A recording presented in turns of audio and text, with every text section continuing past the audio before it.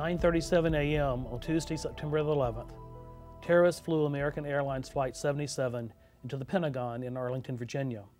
All 53 passengers and 6 crew members on the plane died, along with 125 people in the Pentagon, 70 civilians and 55 military service personnel. Many others were injured physically and psychologically from the attack. A moving memorial is now open to the public on the grounds of the Pentagon, honoring all people affected by the event. Today, we will explore only part of the story at the Pentagon, 10 years later. This is the story of the senior command staff. I am Ron Carlee. I was county manager of Arlington in 2001. I have brought together today the 4 people who had the most critical operational responsibilities at the Pentagon on 9/11. I'm Jim Schwartz. On 9/11, I was the Assistant Chief for Operations for the Arlington County Fire Department. Hi, I'm Ed Plaugher. On 9/11, I was the Fire Chief for Arlington County. I'm Jim Jackson. On 9/11, I was the Commanding General for the Military District of Washington. I'm Christopher Combs. On 9/11, I was the FBI Weapons of Mass Destruction Coordinator. 3 agencies, 3 different command responsibilities, 1 incident. Who was in charge? Jim? Well, you know, I think that has to be the most often asked question in the wake of 9/11 and other events. And there's not a simple answer to it, but I think the answer has to start with the idea that nobody's in charge of everything. You have to follow that question with another question, in charge of what? And there are many people that are in charge of many elements of the response. The key is to figure out how to unify that response so that it's coordinated and people are well aware of how to complement the decisions, the respective decisions that are getting made in various locations and in various levels of the response. So the way to do that is through the incident command system and by unifying senior leaders in a way that they can share information and, again, come to the best decisions collectively. At the same time, that only happens if we've done a good job of establishing both organizational and, on some level, personal relationships in advance of the incident, so that we are not trying to figure out who each other are on an incident and trying to figure out what each agency or what each individual brings to the table. The bottom line, you were the incident commander? I was the incident commander, but supported by others in a very similar senior role that were there to assist in all of that high-level decision-making. So Ed, you're the fire chief. What's your operations guy doing as the incident commander? Why not you? Well, you're the senior guy. The philosophy that is part of the incident command system and is one of the fundamental pieces is that you have to have trust in the people, you have to have competent people in the appropriate places, and the operations chief is the best incident commander that I had at the time, as well as place him and the other individuals being placed in the appropriate roles. So in other words, even though the incident commander has a critical aspect of this incident in all incidents, they still have to rely upon other people. So if you send the message that you don't have trust and confidence in your employees, then the incident will not go properly. And so it starts at the top. There was no doubt in my mind that we had the best people in the best place doing the best thing that they could possibly do at that day, at that incident. But they needed assistance, they needed help. They needed an overview. How big was this incident? How complex was this incident? So there is what is called, in the incident command system, what is called the senior advisor role. The senior advisor is the only person who has the ability to remove the incident commander. That was the role I played that day. Okay. General Jackson, this is your building though. This is the Pentagon. How do you let someone else command an incident of this national, international importance on your ground? I mean, this is not civilian territory. This is a U.S. military installation. Well, it was actually pretty easy. We went with the people who had the best capability to deal with the problem at hand, and that was the fire department. While the military's got assets, and we had actually some fire responders down there at the Pentagon. There was not really it wasn't within our capability or our desire to command the thing at that time. So we went with the pros, and it was a fairly easy decision to make. So what was your role down there? First of all, my role was to be there to be the conduit that the incident commander could use to get into the Pentagon. And so I became the point of contact and allowed me and my staff to work with the right people inside the building, because obviously you got some senior governmental officials there who are interested. They're going to want to know information, and they're going to want to keep track of what's going on. And of course, our desire is to feed them that information without it becoming a burden.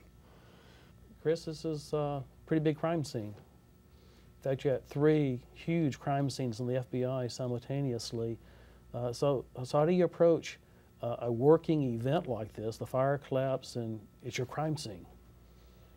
Well, when we look at terrorism scenes, we really break it into 3 phases. A lot of people ask me, how is it the fire chief is in charge of a major terrorist attack? The first phase of any terrorist event is usually a life safety. And as everyone's talked about, the only organization that can really do life safety and rescue is the fire service. So in phase 1 of that incident, we look to the fire department to be the incident commander. And then once we transition from phase 1 to phase 2, which is the crime scene phase, that's when the FBI is the incident commander. And then once we're done with that crime scene, we turn it over to a consequence management phase, which we would turn it over to FEMA, or in this case, because it was a DOD facility, we turned it back over to DOD as the incident commander. At the beginning of any kind of crisis of this magnitude, there is chaos. Our job, one of our first orders of business is to try and bring some order to that chaos. So the chaos is part of the early stage of the incident, and it's through our tried and true practices of incident command, which the FBI had practiced with us many times before. One of those stories that you may have alluded to in your introductory comments that gets lost is that we had a major exercise in the Northern Virginia region the Saturday before 9/11 that all of the fire departments in the region and the FBI all participated in. It was a major chemical exercise that we did out in Fairfax County, Virginia. And so by working together, you see, who's got strengths and who has capabilities that you can rely on to, again, start to bring order to some of that chaos. So can other people who are trying to prepare for something that may happen in their community, and we know Oklahoma City tells us it can happen anywhere from terrorism, but also the weather events that we're seeing that are so horrific, if they're trying to prepare themselves to ensure that there is not unnecessary chaos in a response, what should they be doing? I think the best way to prepare are through going to field exercises or tabletop exercises together. So as Jim talked about, it's not the first time your organization or your command staff has interacted with the other agency. It's only because we went to literally hundreds of tabletop exercises or field exercises that when we get to 9/11 at the Pentagon, we all knew each other, we knew the capabilities of each agency, we knew the roles and responsibilities. So when you have these discussions as to who's in charge, what phase are we in, that's already been worked through. There's not a discussion, we just know how it's going to go, as opposed to you just lost a building, it's the first time you've met your counterpart. That's not a recipe for a good scene. The problem with building these relationships is it takes a lot of time. I mean, you got to put some effort into it, and so I know Chief Plaugher, you were really committed to building an organization that could respond to a terrorist, but you'd never had a terrorist event. In fact, Arlington had never even had a really major event in its entire history. It didn't even see a battle in the Civil War. And so how do you set a priority to spend time and energy on something that has never happened and may never happen again? One of the stalwart moments, or one of the key moments in the history of Arlington, from my perspective, being a brand new fire chief to Arlington County, was the Tokyo incident that occurred in '94 with the sarin gas attack, which truly, from my perspective, told us that we needed to revisit how we were set up and what we were doing, particularly for the region and our preparedness. Once we started that, once we assumed the leadership role in Arlington to prepare the region for a chemical or a biological attack, once we started working diligently to make sure that we had the entire region on the same page, fire chiefs, police chiefs, working hard with the FBI on the command and control systems, making sure that we had everything working properly, it started to gain momentum. We started to receive federal funding, we started to receive federal recognition. The real job of a fire chief is to assess risk and make sure their organization is aligned to meet those risks. To me, it was very obvious, being in the nation's capital, being on the door of the nation's capital, that we had a terrorist problem. And we've spent a lot of time since then preparing for terrorism. You're fire chief now, you've got to make the decisions he was trying to make then about priorities. Are we spending too much time on terrorism? Especially when you see the number of weather events that we've had since 9/11. Mother Nature's been much more effective than terrorists in attacking our country. Well, yeah, I think each community has to assess what are the most likely risks, what are the most likely events that they are going to encounter, and build their system to be able to react to those most likely events. Certainly, you know, in the Midwest, tornado activity is most prominent. In the Southeast, hurricanes, you know, as we start the new hurricane season now, are most prominent. And in many of the urban areas, terrorism remains somewhat of a threat. Now, how to measure that threat, I think, is less material than trying to build systems that are adaptable and that can deal with different kinds of threats. You know, when you talk about your preparedness activities, what you're really doing is building baselines of capabilities that can be used for a weather event or for a large fire, or in our case on 9/11 for an act of terrorism. So I think the term all hazards is used a lot. That term has to be used in a way that acknowledges that we can't prepare for everything equally, but we have to prepare for everything on some level, because every community could be touched by some sort of large weather event or an act of terrorism.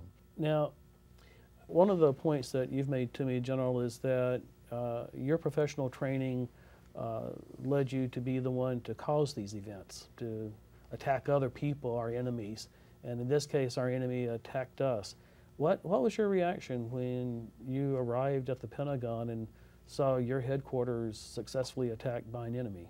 I mean, you're almost operating off of autopilot when you move in there. It's off of prearranged thoughts and patterns that you've built, and the way you decide, the way you engage, and you're just doing. I brought some staff with me, and of course they moved around with me, and they were offering insights and assistance and communications back and forth.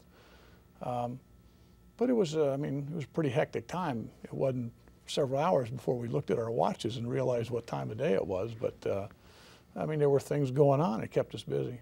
Yeah. Did you stay too long your first shift? Probably. I remember going home late that night, real late that night.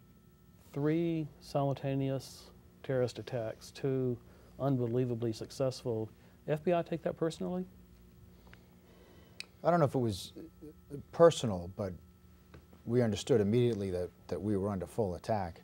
And even for us, it was bigger than the 3 sites. We also had the hijack airports, which for us was a site. So while we're at the Pentagon with hundreds of agents, we actually set up another command at Dulles Airport, where the hijacked plane took off from. We had 100 agents out there. So with us, we very quickly had to break it down into different components. We had our response component to the sites, our investigative components to those hijacked airports. And you didn't know if it was over. And we didn't know if it was over. In fact, we were receiving immediate intelligence that a number of jumbo jets coming across from Europe accidentally had tripped their hijack messages to tell us they were under hijack coming in. So there was that fog of battle of, we have additional planes out there that are coming in. Where are there more attacks planned? What is the next step? So we were looking in many different directions as to what the problem was. Yeah, so what were you feeling on that day? I mean, I can distinctively remember standing there with Jim and saying, this is it. This is what we've been training for. The fight is here. In somewhat disbelief, obviously, with the size and scope. Being on the scene, though, we didn't have a full view of what had happened. We knew New York had been hit with 2 planes. I personally was not aware of the collapse of those towers for hours into that day. The events that ended up happening in Shanksville, we didn't really have a full, clear picture of that for much later in the day. We knew there was a plane that had gone down. My initial reports to me that the plane had hit Camp David, which led to more confusion. Yeah. There was a lot of intel out there from a number of streams that talked about other attacks, and we were working to either confirm or push aside that intel is not accurate. But we had reports that the State Department had been hit, the White House had been hit. Luckily, we could see D.C. from where we were, so we didn't see the smoke, and we pretty much felt that wasn't true. We were told that Cleveland had been hit. We weren't quite sure why or how that played into it. So you definitely had that fog of battle that we had to chase down to provide the intelligence to the partners. Did you overstay your first shift? Absolutely. I think everybody did, and you know, it's hard. Everybody knows you need to go home, you need to turn command over. I think the perfect shift is a dedicated 12-hour shift, and then people need to leave to rest, to come back for your next 12-hour shift. That's hard to do. It's hard to have people leave. They leave, they want to come back, they want to be in the fight. And that's one thing that we've tried to work on is, you know, after 12 hours, if you look at the research, accidents go up, your cognitive ability goes down. So you really want to try to push people out after 12 hours, but it's a hard task to manage. Yeah. Either of you go home after 12 hours? No, I didn't go home the first time until the night of the 12th.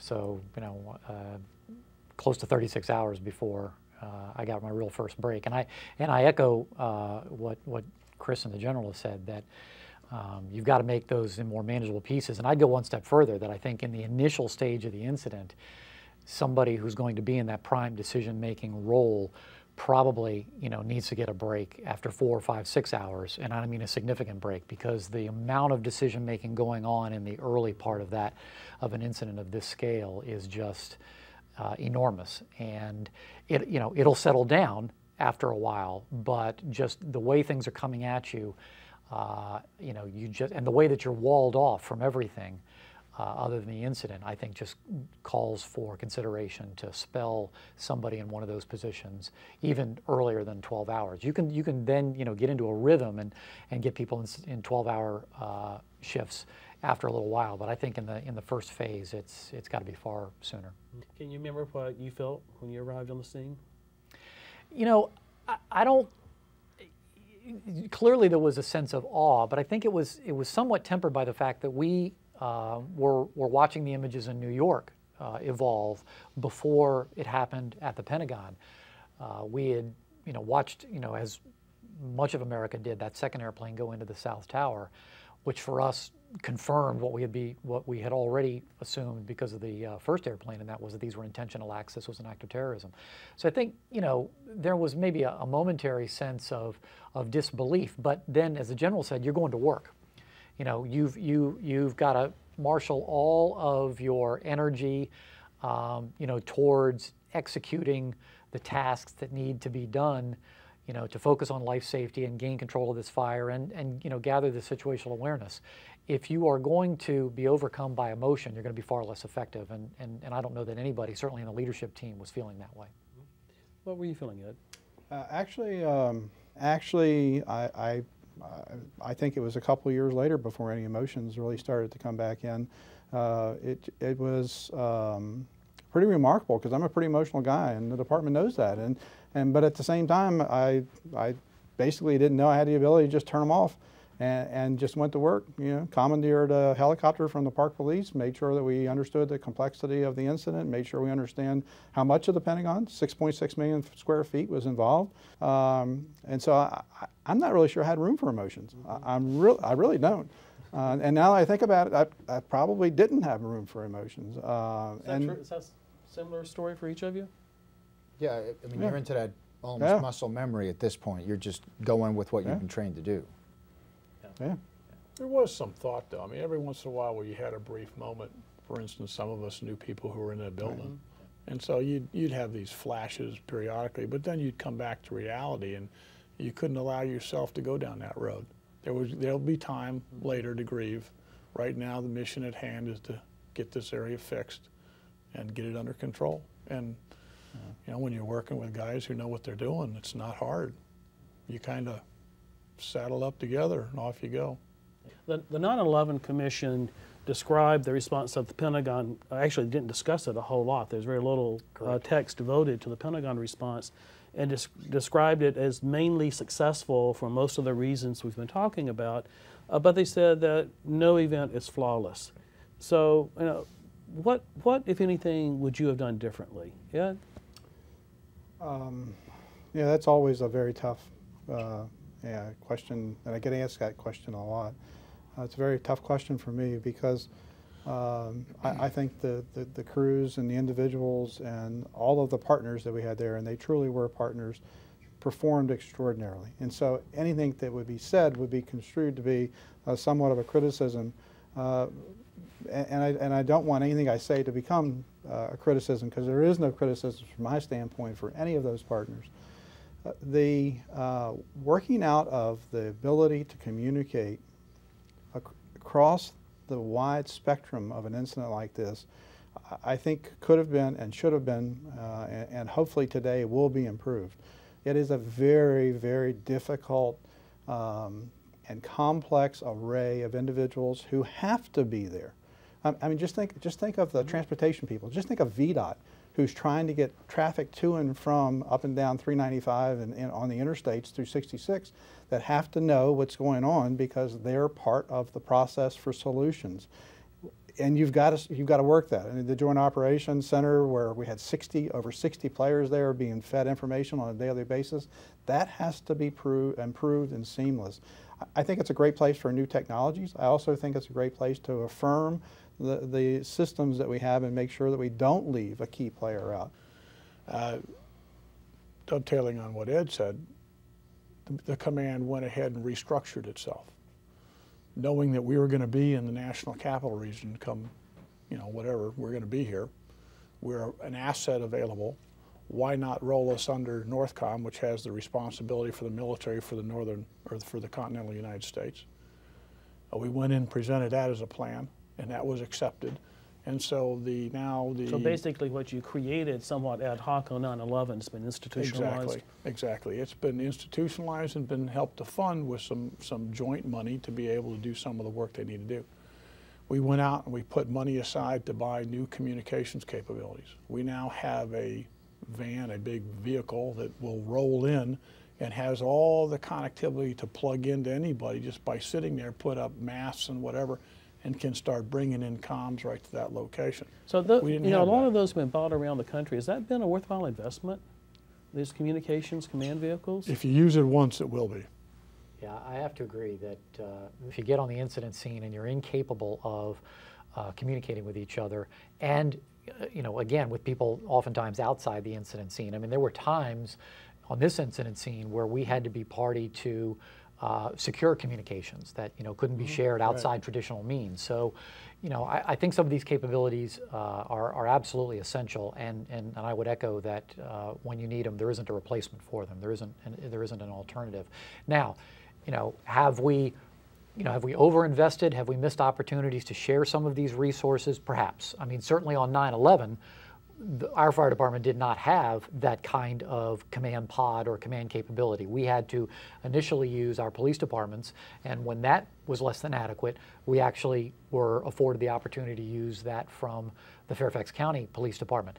But harking back to something I said a short time ago, that came as a result of these regional collaborative relationships that had really matured to a state that they weren't questioning why they were giving up a fundamental resource that they had. They simply knew that it was critical to supporting the overall effort. But if there had been an attack at the CIA or Fort Belvoir? Well, the regional system would have provided for another command unit that would have taken their place out there. And again, that's one of the beauties of having a system that acknowledges that your capabilities don't stop at a political boundary, at a jurisdictional boundary, that you can move resources up to fill in gaps as they continue to occur. Did your experiences on 9/11 change you in any way? In short, I'm not sure that there was any single thing on 9/11 that caused me to change. Obviously, for many of us, it was our first physical contact with terrorism on a personal level. So I'm sure that had some impact. But I don't think, I think the military experience kind of prepares you for this kind of deal. And we've been through similar events and deployments, unknown, no notice kinds of things, deaths and so forth. And so we have some kind of a capability to deal with that internal connection to this and to be able to make it work. Did 9/11 affect you in any way personally? It's impossible to say that you could have gone through 9/11 particularly performing the role that I performed without being affected by it. I mean, it's a life-altering, community-altering, life-altering, nation-altering series of events that occurred. So we all were affected by it, and we can't paint it any other way. Personally, I was affected. You know, I was a firm believer that you have to rely upon good people to do the right things at the right time. And I think that was affirmed that day. So a lot of my beliefs were affirmed. Build the right infrastructure, have faith and confidence in the people, give them their lead and let them perform, and they will amaze you. They will amaze you continuously with the level of performance. I think, as the chief said, 9/11 has to affect you. I think it's affected me personally in a redoubling of my effort for counterterrorism. Especially on the FBI side, where we see all the secret cables and all the intelligence that's out there that I think thankfully the American public doesn't see every day. It really drives it home as to what we're doing and why we have to work so hard. You've gone from assistant chief to chief. 9/11 changed you any? Well, I think it's brought a lot of the things that, you know, that we prepared for in advance of 9/11, you know, it made them real. So there's a certain satisfaction that we were on the right track and that we built some effective systems and capabilities that could react effectively to an event like that. I guess it also taught me that as I assumed the position of chief, that I don't have the real luxury of trying to run the fire department. You know, I have to lead an organization where I've got good leaders beneath me who can do the daily work of running the organization, so that I can work at this institutionalization process, so that I can work across these boundaries, not just regional boundaries, jurisdictional boundaries, but also work with our partners in law enforcement, our partners in public health, our partners in emergency management, our partners in the nonprofit world, who all contribute to this enterprise. So, you know, beyond going through the experience, you know, the shared experience that others here went through, it's more about, you know, how do I focus on the right things and how do I build an organization that will sustain these efforts after I leave, you know, whenever that is. So I guess it's made, you know, the ideas that we were contemplating before 9/11 more real in a way that I don't think any of us could have predicted or invited, certainly, you know, but I'm glad we did that work, and now that work continues. It just continues on a new level because I think that the threat is, you know, ever more realistic than perhaps it was when we were doing that planning before 9/11. I think, you know, if anything else, it is about understanding that my role is to serve a community, and that community has something to offer, you know, in this enterprise also. And we ignore that, you know, really at our own peril, because sooner or later we are going to face another incident, you know, whether it's as large scale as 9/11 or smaller. We're going to be depending on those people, and you know, part of my role is to engage with them to find out what their needs are, and also sort of in the leadership role prompt them to engage with each other. Thank you. Thank you all very much for coming together. Jim Jackson, the U.S. Army, representing Department of Defense, Command, the Pentagon. Chris Combs, representing the FBI. Ed Plaugher and Jim Schwartz, Arlington County Fire and Rescue Department. Thank you for your outstanding response on 9/11. Thank you for what you've done every day, and thank you for a career in public service.